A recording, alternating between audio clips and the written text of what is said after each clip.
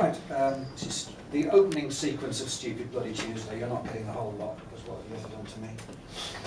Right, the story begins. And it was a really simple idea and it should have set the tone of the day. That's what usually happens. If I'm having ideas, it really draws me out of myself. The Chief Inspector's head wasn't heavy, but it was awkward to hold, and I was getting tired of carrying it under my arm. I'd nearly gone sprawling on the bus when I tried to move it from my right to my left just as the driver braked. And then I had to leave it on the counter at the off-lighters to find my money, and the assistant got all sulky when it knocked some cans over and they nearly landed on her cat. She said it had ruined her display, but 6 cans in a 2-dimensional pyramid isn't a display, and I nearly told her. It was all starting to get to me, but soon after that I saw an old woman using a string shopping bag and had my idea. I found some string at the pound store, the scratchy brown stuff that always looks like it's half unravelled already, but it was all they had and I wanted to try the idea out, so I bought it. I went and sat in the nearest coffee shop and had a cup of herbal tea. It was like smelly water, but at least you didn't have to spend 10 minutes saying if you wanted stuff sprinkling on it, and do you want it frothy and all the rest of it. Plus it was the cheapest thing in the place, and that matters if you're me. I got my Swiss Army knife out and thought about the options. There's a pointy gizmo at the back of the handle that sticks out halfway down the knife instead of at the end, and that's the one I decided to use. I rested my knuckle on the top of the head to get an idea of the spacing. Fortunately, the Chief Inspector was bald, so I didn't have to find a parting or buy a comb. I didn't have the funds, not with already having to get the string. I jabbed the point down just forward of the crown, but it didn't break the surface and just displaced the head, so it nearly went flying off the table, a bit like when you try to get a pea with your fork. It was quite quiet in there, and I could tell they were looking over from the counter. I was self-conscious now and getting a bit flustered.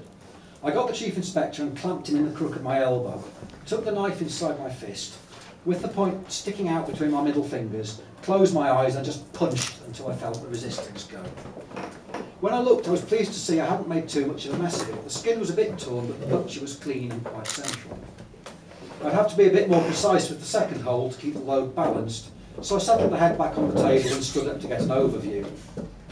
A nervous-looking young boy, he can't have been 18, was coming over.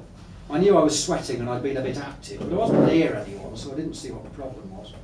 Excuse me, sir. What? I'm going to have to ask you to take that outside. We do have a sign on the door. I was about to get snitty with him and raise my finger for a bit of general pointing when I saw the cigarette in my hand. I couldn't remember taking it out, but I'm like that when I get stressed. It's an instinctive thing. At least I hadn't lit it. I put it away and I think I said sorry, but I couldn't swear to it. The important thing now was to do the other hole and get out of there. I don't like being embarrassed, especially if it's my own fault. I had to do a sort of twisting and pushing motion for the second hole, keeping to one spot, and it took ages. By the time it popped through, my palm was rubbed really raw, and all I could think was how the string handle could chafe against it later. I just have to use the other hand, which was a slight drag because I naturally favour this one. But worse things happen at sea, don't they? Next problem, of course, how to thread the string. I knew there was a bit of a gap just below the skull, like there is between the ice and the water in a frozen canal. So I needed to feed it through there and out the other hole, probably a couple or 3 times for strength. I tipped the head upside down over my empty tea mug, but there wasn't any old fluid to run out, so that was good. Now I needed a bit of wire. I didn't think they'd have one here, and I didn't want to talk to them again after the Siggy incident. So I went over to the nearby charity shop. They know me there, because I go in and chat about charity whenever I'm in the area, and sure enough they let me have an old metal coat hanger as soon as I asked. I was going to sit in the precinct, but it was lunchtime and the school kids would be out and taking up all the benches. It looked like it was going to be the library, as long as that bitch Mrs. Pearson wasn't on the counter. She's so unforgiving. She hasn't ever barred me, but she's got a long memory. And I can tell she's evil, so I stay away from her as much as I can. Anyway, she wasn't there, so that was good. They made it all bright and open now, so it's hard to hide yourself away. But there's one chair at the end of the romance section that's hidden by the rack with all the council's leaflets on it. And it was empty. The day was definitely looking up. It got better too. If you look behind those racks, they have 2 big struts holding them together. And I could use those a bit like an anvil to bend the coat hanger. So it was like a curvy needle with an eye at one end. I nearly knocked a load of pamphlets over, which would have caused a load of grief, but in the end I got my finger around the front and held them until the unit stopped wobbling. I had to squash the needle's eye quite a bit to get it to go into the hole at the back. Then I found out the hole at the front was smaller than the one at the back, so I had to pull it out again and squash it again with my heel. That wasn't nice.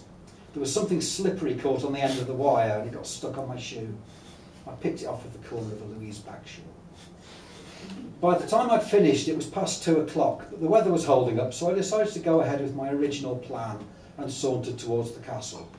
It's amazing how being able to carry an item easily can buck up your mood. I was almost swinging the Chief Inspector, like Julie Andrews with her suitcase when she's going on about having confidence in the sound of music. I wasn't, of course, out of respect, but that's how I felt inside. It sets the day up, you see, when a thing goes right like that.